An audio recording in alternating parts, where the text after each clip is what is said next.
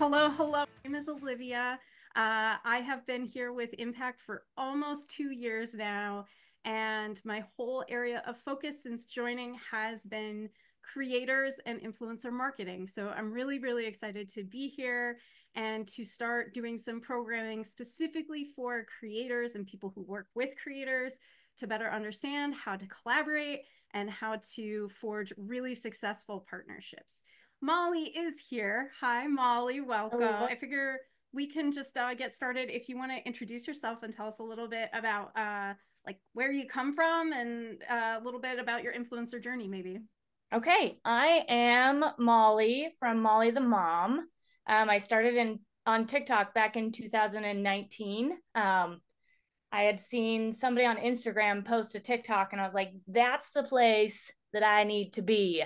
So I hopped on there, started all for fun, and once Instagram started doing reels, someone was like, "You need to jump into that space and just move your TikToks over to reels." And that blew up. I never thought Instagram was going to be my place. And now I feel like it's more of my place than TikTok. So, How interesting. I love that. I love hearing how people leverage multiple platforms because I think that that's kind of a unique um, landscape that we all kind of are faced with. We have really, really strong platforms, but in very, very different ways. And I think that the vibes are really unique and like that sense of community that you're building, I think it really can differ from platform to platform. So I love hearing a little bit about how you approach that. Um, so anyway, let's start diving into our main content for the day, which is all about going viral. Like I think as marketers, from my perspective, as content creators, maybe as an aspiring content creator, people often think that like going viral, getting one shot at going viral is like your ticket to success, right?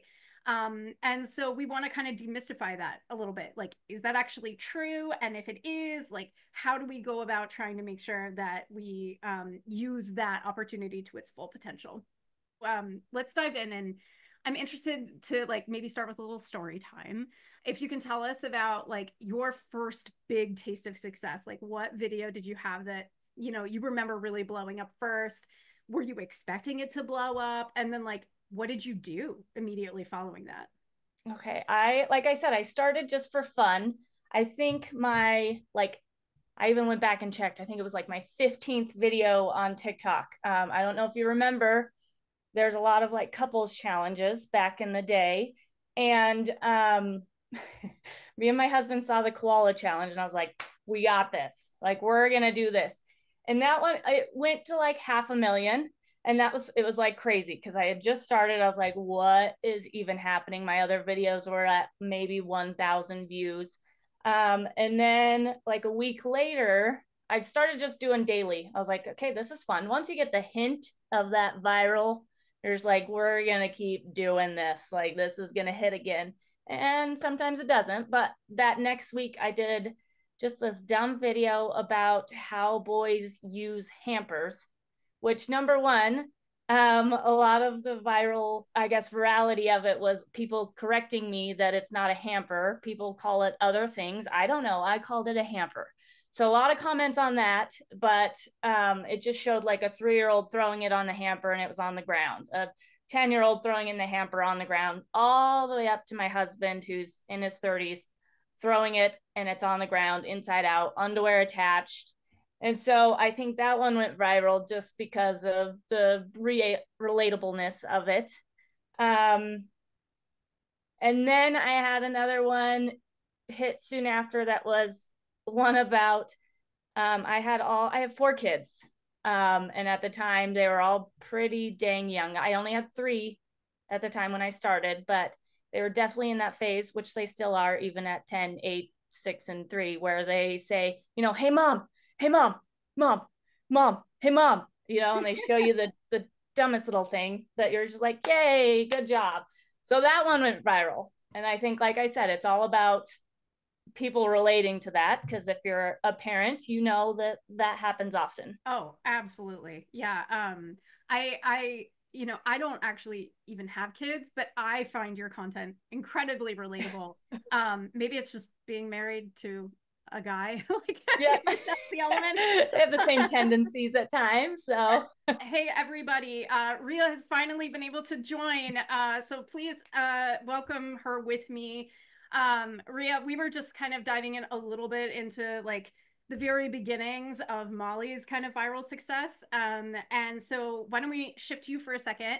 Introduce yourself, tell us a little bit about your journey and your content. Okay, well, it's nice to meet both of you and everybody that's watching. So my journey had a lot of, I wouldn't say ups and downs, a lot of turns that happened. I didn't start off automatically saying that I wanted to do content creation. It was the pandemic, and I was trying to open a restaurant, and I was also pregnant. I had a lot of things going on at that time, and I wasn't able to do any of that because of COVID-19. And I feel like my husband and I kind of just needed an outlet to express how we felt, and the fact that we just invested all this money in a business that we weren't able to open.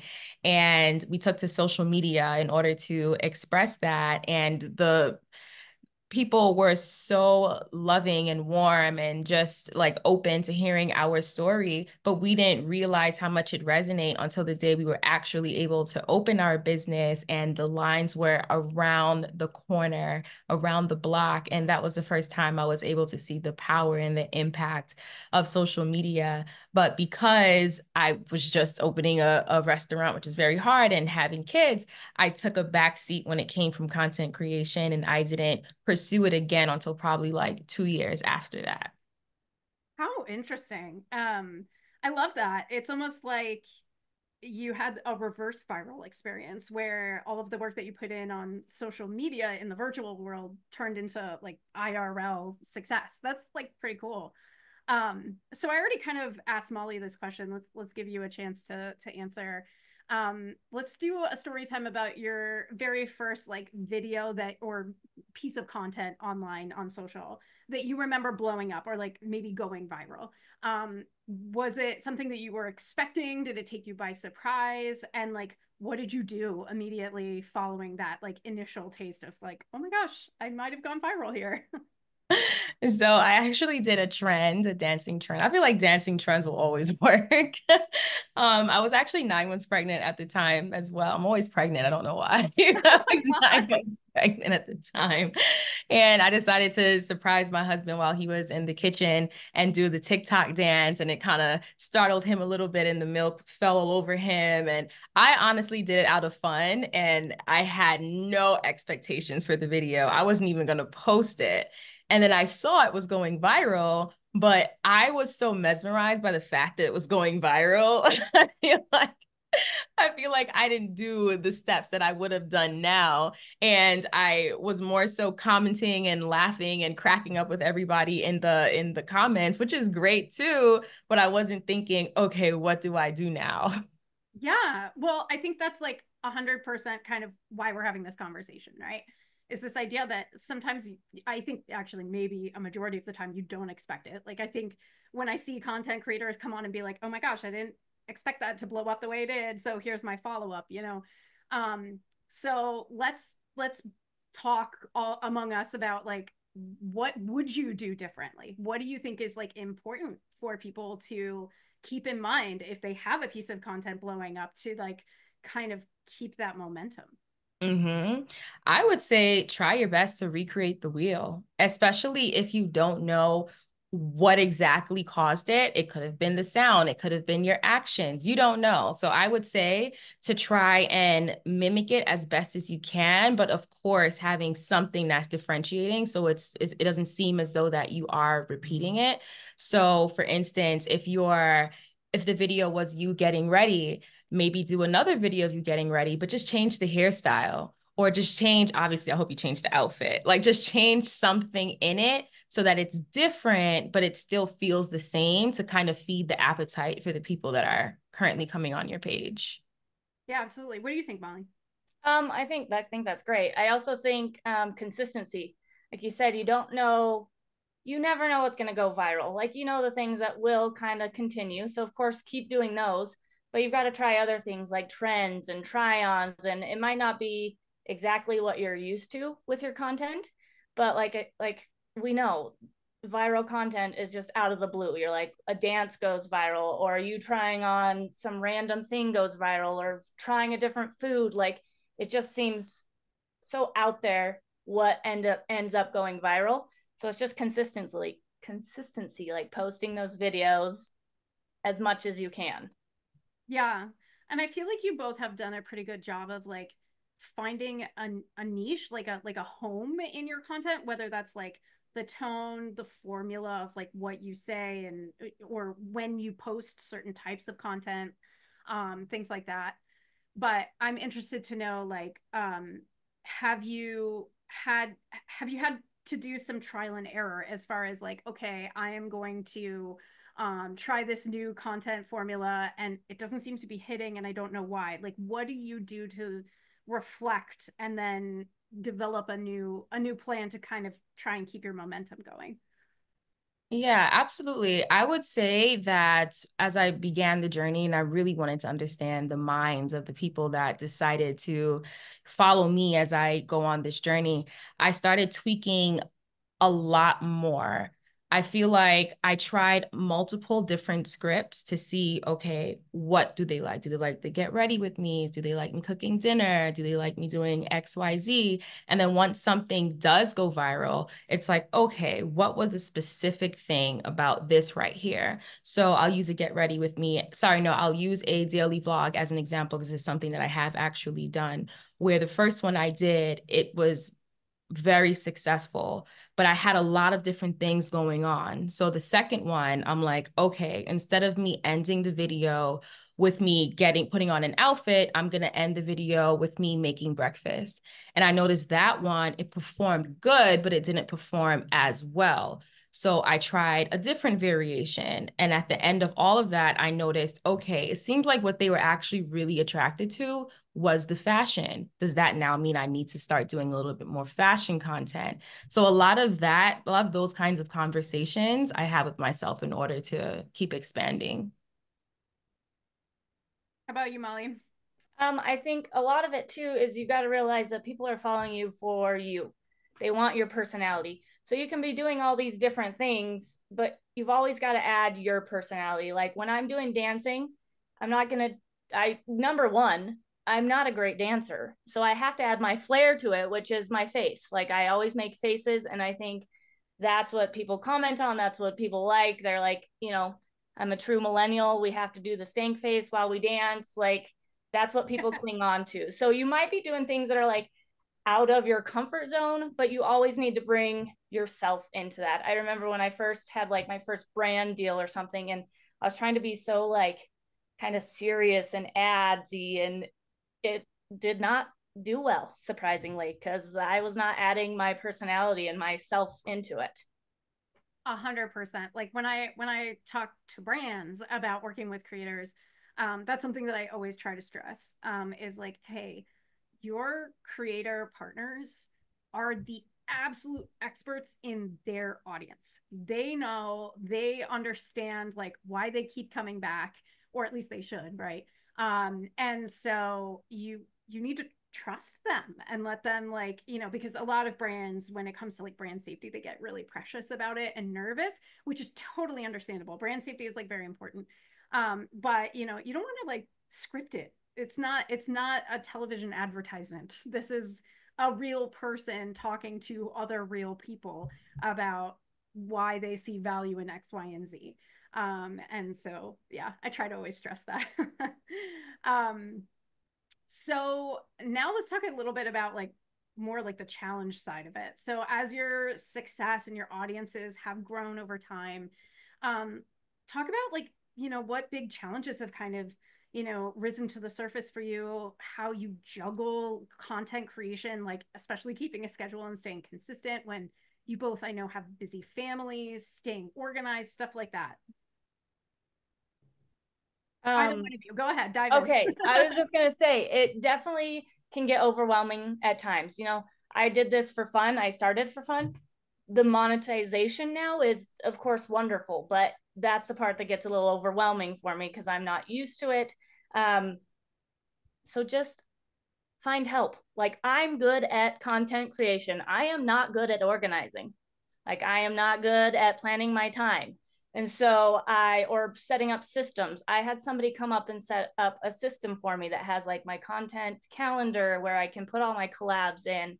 They set up a system that puts in like what the contracted amount that I'm supposed to get from each of these places, just making sure all these places are paying me.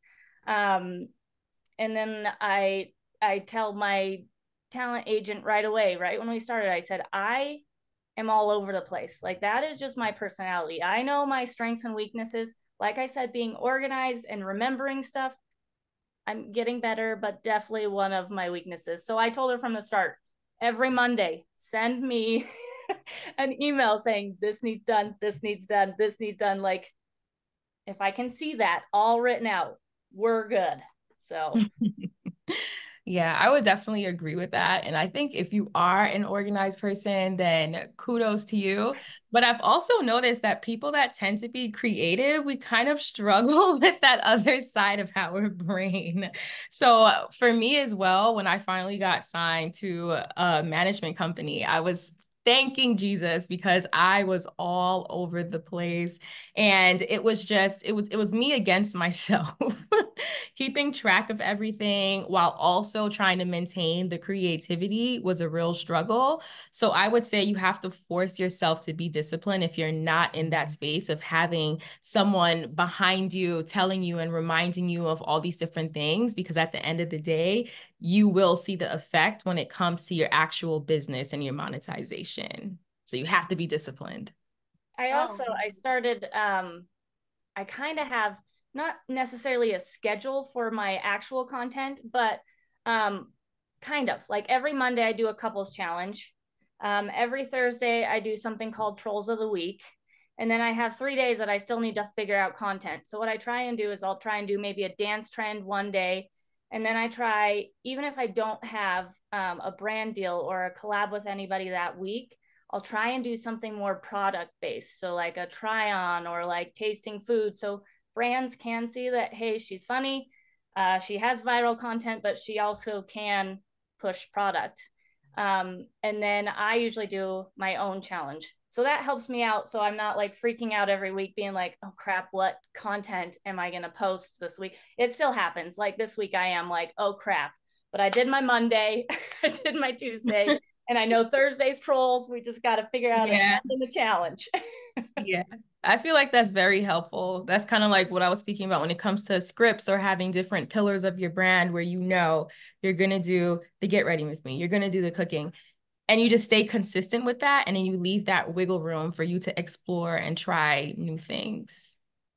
I love that. I think that that's like a very like tangible, easy way to conceptualize how to plan out content and how to you're also setting expectations for your audience, right? Like I know, oh yeah, Trolls of the Week. Like I saw that last week and I was like, oh yeah, that's right. She does that every week.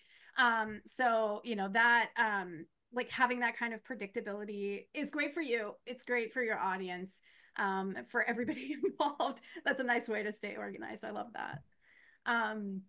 So we talked a little bit about brand deals. Let's dive in a little deeper. What do you think are some of the big pitfalls that newbie creators should like watch out for when they are first approached, when they're trying to negotiate for the first time? If you can think of any red flags or like common problems that we can help folks avoid, let's do everything we can to prepare them. I know this was definitely a struggle for me, especially when I first started. I remember it being like 1 a.m. and I saw an email come in that said Shein something something. So I'm like, oh, Shein. Oh my God. They're like major. That's big money.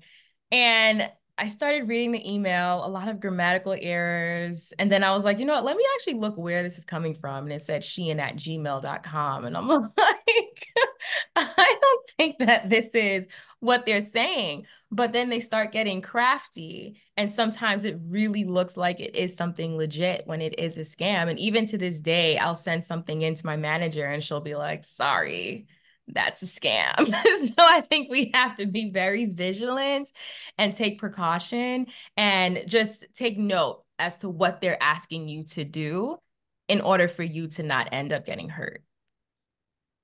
I hadn't even thought about scams. I just thought like, oh, like not a Friends good not wanting to pay deal. you. Yeah. Yeah, that's a really good red flag. I love that. I still definitely get those, and I'm like, ooh, this is cool. And my agents are like, Molly, that's a scam. I'm like, yeah, I knew that. Duh. I already saw that. I think a hard part is the industry, I feel like, is such a, I don't know, it's like this weird secretive thing. And so you can search so many different places of like, how much am I worth with this many followers? This, and you get such a variety of like, this is how much you should be getting paid. This is how much you should ask for. So, like I said before, I was trying to kind of do this by myself. Number one, I'm not good at pushing myself. I think everybody should be better at that. I wish I was, like, knowing my worth. Like, yeah, you got to pay me to do this crap. Because at first, I'm like, ooh, you're going to pay me that much? Great. And then when I really got into it, I was like, that was nothing. Okay, cool. But so it's like, know your worth, do your research. And I've I've heard somebody say you can always ask for quite a bit. They're never gonna, if they're wanting to work with you, you ask for a big price, they're never gonna be like, never mind, we're not gonna work with you. They're gonna try and negotiate a deal and go back and forth for a while. But like I said, they're never just gonna be like, oh, you asked for too much, you think you're pretty cool, we're out. Yeah, I mean, I think I've heard of a couple of stories where that actually has happened, but like it always reflects so poorly on the brand that they're doing that to the creator. And like, I don't know, it's tricky because you're working with people who naturally have like a megaphone, a public platform where they're able to say anything they want about your brand. So like, I don't know, I would be pretty careful in like burning that bridge. I mean, I always say creators are a resource for a brand. They are a valuable resource that can do amazing work. You don't want to burn that bridge, but even if the deal doesn't work out, you don't want to give anybody, like cannon fodder, right? But I love that you said knowing your worth, because that was like literally word for word in my next question. I'm interested to know how you have kind of navigated as your platforms have grown, starting to request higher and higher rates, knowing your worth, right? And especially if it's a brand that you've worked with in the past and you're going back and saying, yeah, I want to work with you again, but things have changed. So here's the new number. How do you recommend people like start, trying to gain confidence in that realm? Um, for me, that's a tough one because I've also struggled with that. And I mean, I feel like at the end of the day, we have all the tools that we need in order to craft that email. And it's not like we have to speak to them in person. So you can undo and redo that email as much as you can. You just have to press the send button, and you never know unless you ask. And the worst that they can say is no. You really have nothing to lose, to be honest. Do you agree? Yeah, I had something in my brain and then it totally just went away. It was pretty cool though. I can't think of it. If it comes back, pop in and let us Right? know. And how do you kind of like start setting those new benchmarks for yourself? Like, is it, oh, I've reached this many followers, or I've had this many videos with a consecutive over 500,000 likes, or like whatever? What are kind of your parameters for success in your own mind? And when you feel like you've reached a new threshold where it's like, okay, now it's time for brands to get even more competitive with what we're negotiating here. Yeah. Oh, I think a lot of it is kind of like supply and demand. Like, for some reason my May and June were really busy. And so I was able to like just kind of pick and choose you know, who's going to pay more, what's worth my time. And so I think just being open and honest, being like, especially, you know, Q4 is going to be a huge one. And I think you can definitely raise your rates then, because everybody's going to be wanting to work with you and advertising and be like, I'm worth a little bit more than that for now. And I do remember what I was going to say. Yes. Yay. Okay. So I had a hard time knowing my worth with this and being like, you know, seeing the money in it. I'm like, am I really worth that much money? But the train of thought now that I always remember is there are no longer commercials. I mean, there are, but nobody's watching TV. Your marketing for businesses are coming from social media. So I'm like, I'm probably way cheaper than making a whole dang commercial. So there you go. 100%.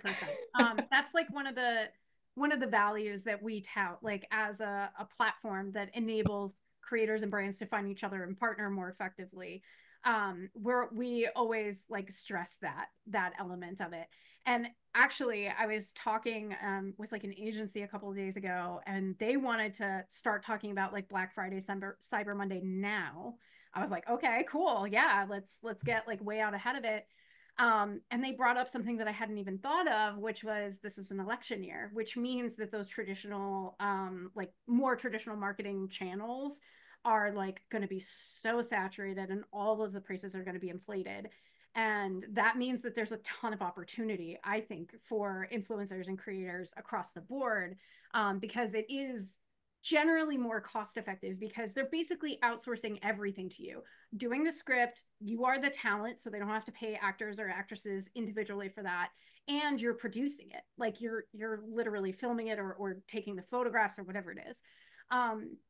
So there's a ton of opportunity there, but it is very much a closed environment as far as I can tell. Like we, even as a service provider, we find some of our like content that performs the best is like people looking to understand what rates, because they don't know, they really don't know what the benchmarks are and what they should be offering to be compelling. So anyway, I don't know if either of you have anything you want to piggyback on with that. To answer the original question, I feel like they do work in tandem. And when you first start, I feel like the benchmark is, okay, I want to get 50K, 80K, 100K followers, not realizing that you have to keep your engagement up and that brands are looking at your engagement more than they're looking at your following. Is it nice to have that huge following? Absolutely. But if you have 1 million followers, but only 10,000 views on your videos, they're going to know that something is up. So you always have to keep it in your mind. How do I build my community so that my engagement matches my following? Absolutely. That's a really, really great point. And it's like, you know, the same issue that you see with some like channels that have like bot account followers, you know, it's like those aren't customers. You know, yeah, they might be there for a vanity metric, but they're not gonna convert. They're not gonna actually go out and buy that company's products or services. So Mm-hmm. yeah. Speaking of value, do you think that like going viral actually produces value for brands in the long run, or do you think that that's more of like an audience building vehicle? It depends. I would say it is predominantly more so for audience building. But if you went viral because you tried this makeup brush that applied insanely well on your face, best believe that makeup brush is going to sell out. So I think it really depends on the type of content that you're creating. If you decide to take what I would call the easy route and do dance trends, that is for audience building. You're not really selling anything unless, I don't know, the sweatpants you had on was just so gorgeous and people had to know where it was from. But if it wasn't, then yeah. I agree. I started, like I said, just for fun, and it was a lot of viral videos and viral. And when I started wanting to monetize, I was like, companies aren't seeing their product in these videos. Like we're doing couples challenges, dance videos, trends. I was like, and that's why I have once a week, even if it's not paid, I will do a little haul or review some product on Amazon. And that shows brands that, oh, like she can go viral, yes, but I don't think that's, like you said, I think that's more of an audience bringing them to your page. I mean, it does help that, I mean, overall views usually, because if you go viral, your other views are going to go up. But I don't know if it brings that much value in brand deals. Yeah. I actually really love that answer, because I think a lot of brands think that, oh, well, I just need a viral video and then we'll be good to go. I think there are some people, marketers, who are literally given that mandate, like, go make something viral happen.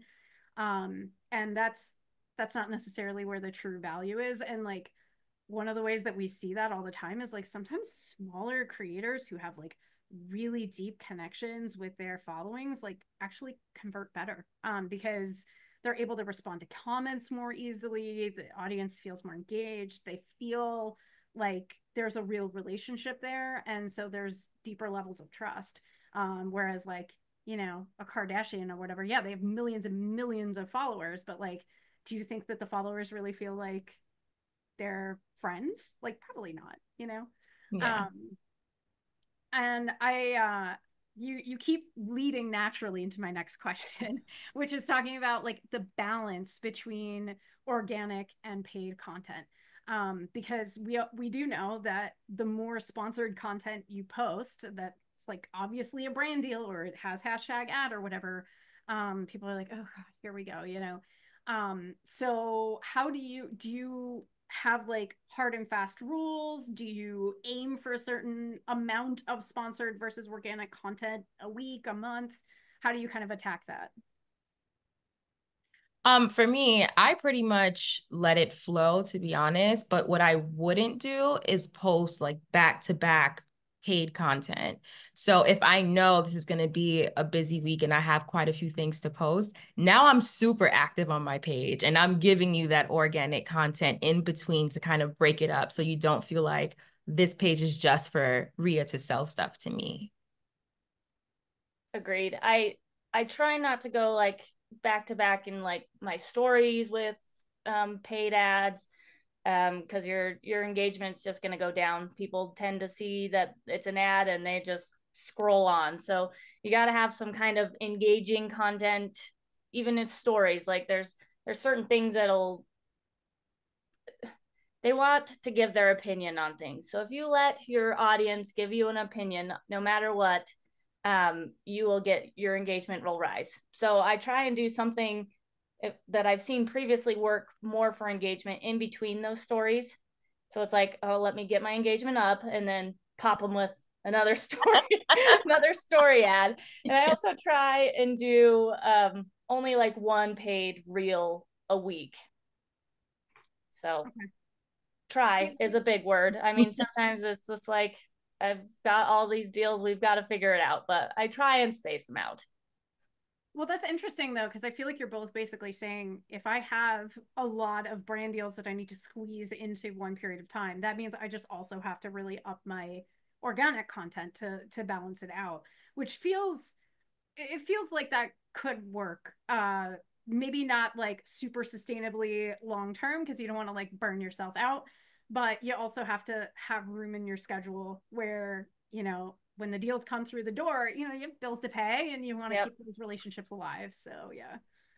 Um, yeah, so this entire webinar series is called Creator Business Bootcamp, because we're trying to make sure that creators who maybe are a little earlier in their journey or who have burning questions, can learn from other top creators, industry professionals, talent managers, all of that good stuff.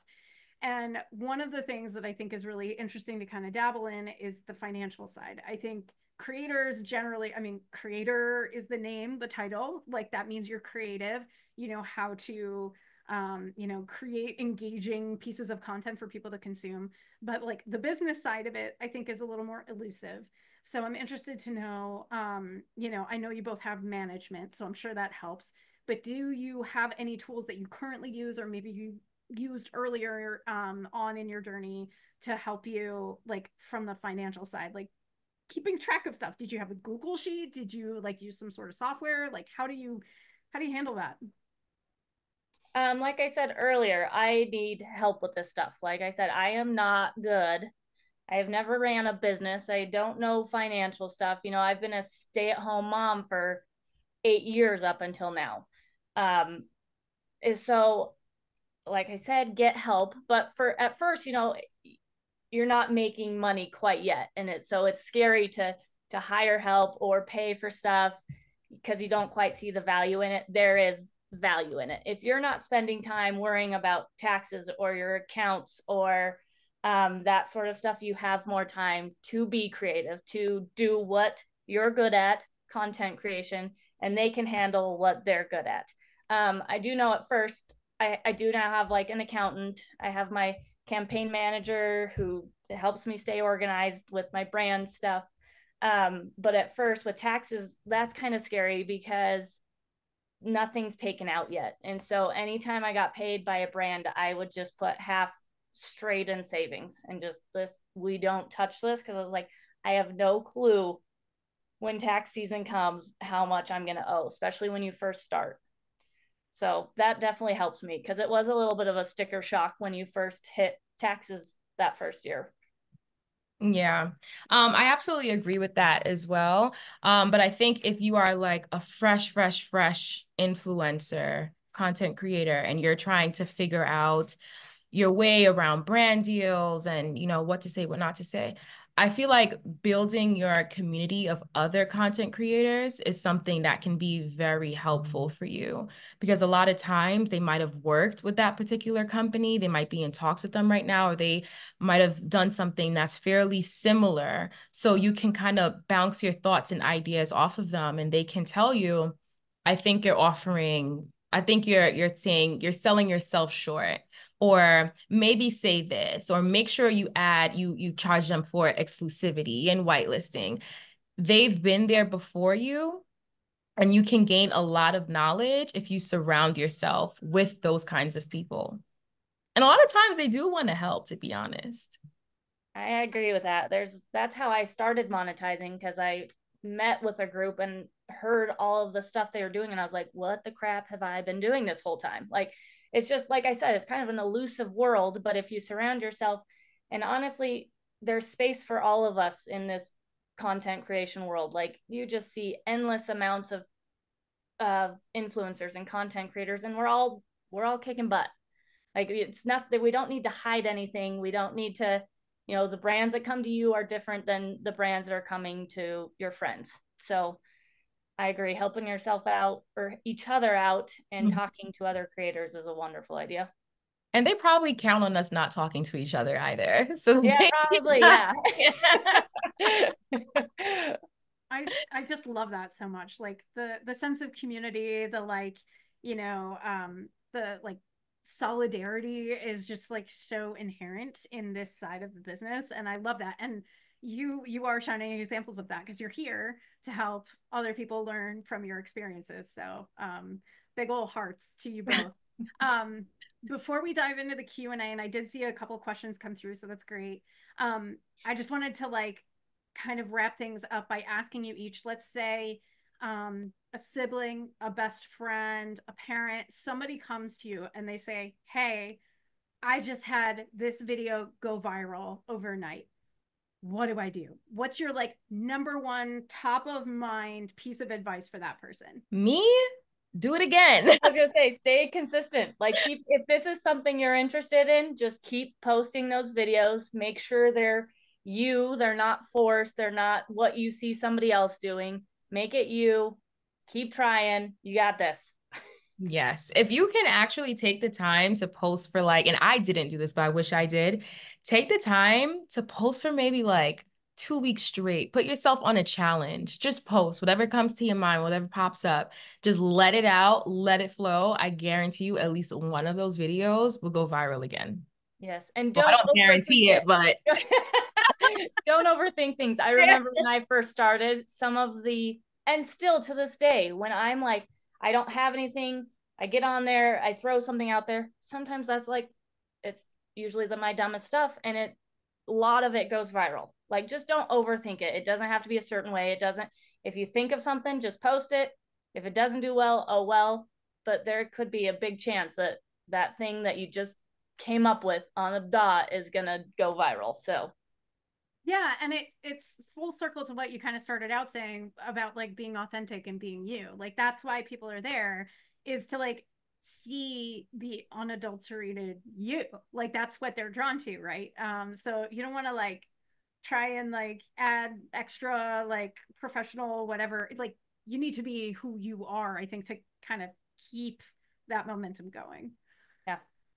Um, Beautiful. Okay, well, I think we're ready to dive into the Q&A. First big question I see here is, what do you do if you've gone viral for a video that is unrelated to the kind of content you are trying to put out?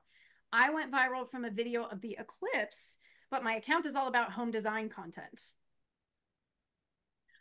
I would tell you what not to do, and that is don't become an eclipse scientist and keep posting a whole bunch of stuff about the eclipse. Just try to pivot. I feel like we've all kind of been there where we went viral for something that we didn't really care to go viral for. And I would say just try your best to engage that audience as much as you can. Maybe the next video can be you talking about what you did on the day of the eclipse. Like, I don't know, try to just inch them away, but still keeping them in the realm. Yeah, but I mean, they came to your page because of a viral video, but they'll stick around if they like that sort of niche. So I would just say stick with it. I mean, if you can pull something in from the eclipse, like she said, I don't know, design something around your house with a feeling of the eclipse or how you felt or something like that. I don't know. I definitely am not a home designer, so I can't help you with that one too much. I mean, and I think it is an opportunity. Like if you have a video, I think that's pretty common that a lot of creators end up going viral for something that is not their main content, and then they have to scramble and figure out, okay, how do I keep this going? But I think the general idea is like sometimes lightning will strike like that, and it is a little bit of a challenge to figure out how to do that. But people came to you, they know who you are. Hopefully, they followed your channel, they engaged with your content, which means the algorithm is going to show you to them again. So keep posting. Definitely don't stop posting and just keep being who you are. And yeah, maybe you won't like have the same like, you know, straight line trajectory.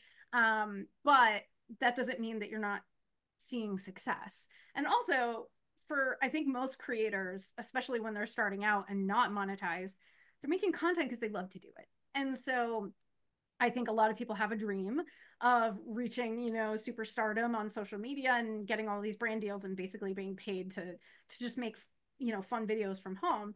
But it is a job. It's not like it doesn't require any work. And you know, it takes a long time for some people to really like get to where they want to be. So don't give up. Keep plugging away at it. And stay consistent. That's what our friends here have kept saying, and I think it's 100% true.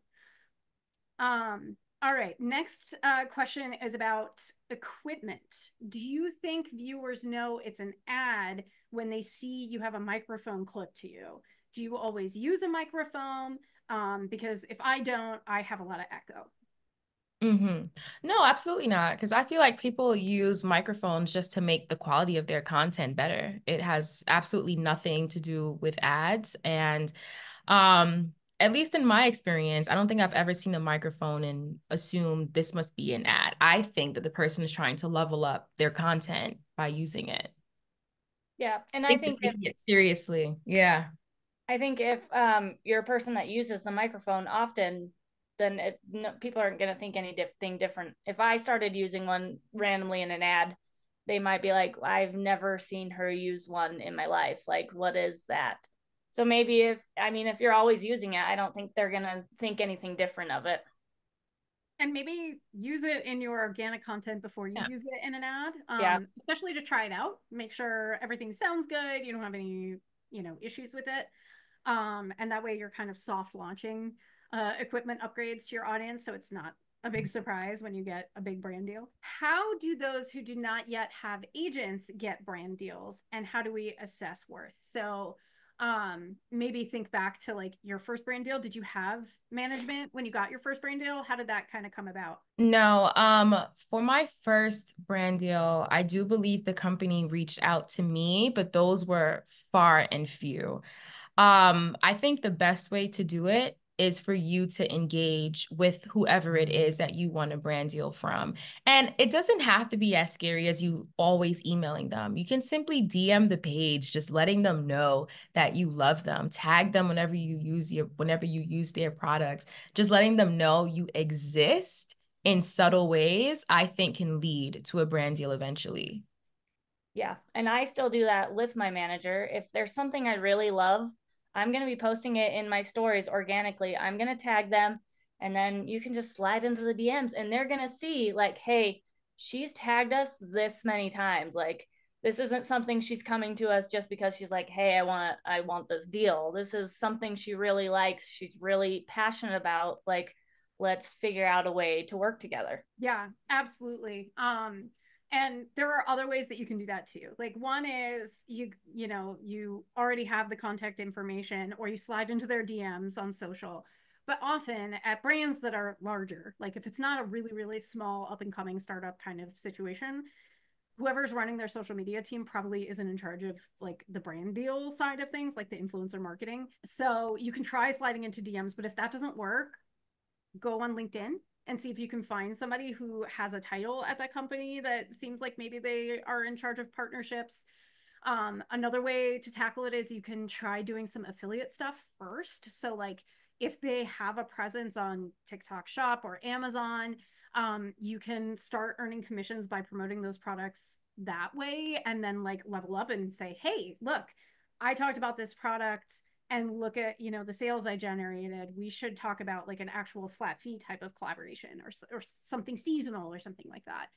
And then finally, little shameless plug, Impact actually enables creators to start that conversation. So you can go to app.impact.com and create an account. And if you meet certain criteria, like you have to have a minimum of 1,000 followers on one of our like main social media platforms. And we do have a team that manually vets creators to make sure that like, it's not a bot account or something like that. But once you're like approved, you go into our marketplace and then brands can find you very easily. They can look based on location, like a million different criteria and find you and reach out. But you can also reach out to brands. You can shop and see what brands have campaigns already live that might be a good fit and apply to them. You can start a DM with them on our platform and say, hey, I'm interested in partnering. Do you have collaborations coming up? Can you keep me in mind? Here's my media kit. And start the conversation that way. And for creators, it's 100% free, so no risk there. So go check that out. Question here: what do you use to measure your engagement rate? That's interesting. I think it also varies by platform, so I'm interested to know kind of how you conceptualize that. I do it the traditional way, which is looking at the views, the likes, the comments, and all of that stuff. I particularly do really like reading my comments though to see what it is about the video that captured people's attention. But I feel like based on my growth with my followers, I kind of have a set number of views that if I see it, I understand, okay, my video has done well, or this one was a flop. So Yeah. it And changes as you grow. yeah, and your stories, I feel like a big thing is views, because those will shift a lot. And if you're doing something engaging, those views are going to go up. If you're having people respond to you, if you're, wanting their opinion on something, your views will go up because people are engaging with that story. So I try and focus a lot on that. And then I also, just to help my engagement, every time I post a video, I spend like 20 minutes on Instagram and 20 minutes on TikTok responding to those first commenters. It's hard sometimes, but I think it proves that, oh, she is here, she's listening. It might not be for long, but they do see that you're seeing this and you're responding to these comments. And you can even just go through and like some of the comments. Like, people love to see that you're engaging back with them, not just them coming to you. And I think that feeds the algorithm as well. I mean, I'm not an expert on that, but I believe that if you engage more with commenter, you're more likely to be preferred on future pieces of content. So it's just a good practice if you can keep up with it. Obviously, it can become a full-time job, especially if you do go viral. But Yes. yeah. And I would also say try to start conversations under your comments too. So if someone is asking you something and you know you can go a little bit in depth, I love seeing when I responded to someone and it turns into like 4 responses after that. I think that's probably really good for engagement as well. Yeah, absolutely. My goodness, I just looked. We have 37 questions. So we'll try and get to like another couple before we finish up here. Let's see. Do you think hashtags matter? And do you think your videos get lost if you use really big hashtags that like everybody uses to try and, bait the algorithm? I've had a very love-hate relationship with hashtags. So I've had experiences where I would use it and the video would go nuts and I'll be like, yes, the hashtags are working. Use the exact same ones and it's like, womp, womp, womp. I feel like I'm in a place where I'm not really using them because I've had plenty of videos go viral with absolutely not one hashtag in sight. I think it all comes down to, did your video capture them within the first few seconds? That's it. I also don't use hashtags that much, but I do know that if you're trying to trick the system and you have some video and you're putting Taylor Swift and there's nothing to do with Taylor Swift, you might get dinged for it. So they might actually end up hurting you if you're trying to be like, oh, I want to get this out here. I'm going to put, viral, or it's not going to help. So if you do use hashtags, make them make sense with your video. Yeah, I fully agree. I think another good way to use hashtags, at least from like, the technology side of things, is to make yourself more discoverable. So like on our platform, if a brand wants to find creators who are talking about specific content, they can search for a hashtag.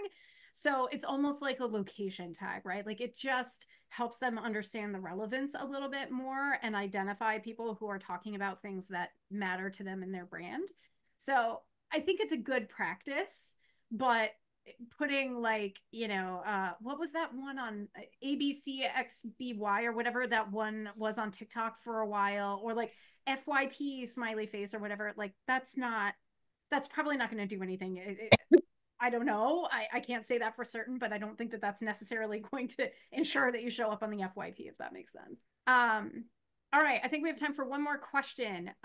What do you do if you've been denied multiple times by like, several brands? Like how do you kind of tailor your pitches or whatever to try and get their attention and encourage them to choose you as a partner?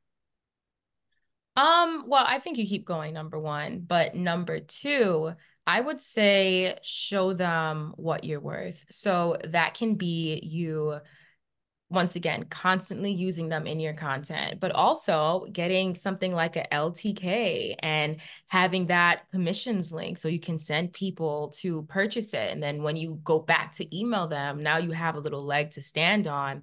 I posted you in all of these videos. This was the views. This was the amount of likes, the comments. And also I have this link. It shows that I sold 50 products. So it gives them some sort of metrics for them to work off of. So you're like, okay, maybe this girl would be a good investment. I agree with that. Just showing that you can use it organically. And I know I had kind of an issue with that when I first started. I was like, I can show all this stuff, but nobody is buying what I'm showing. Number one, you've got to stay true to what you actually like. You can't just say yes to every brand deal because it's bringing in money.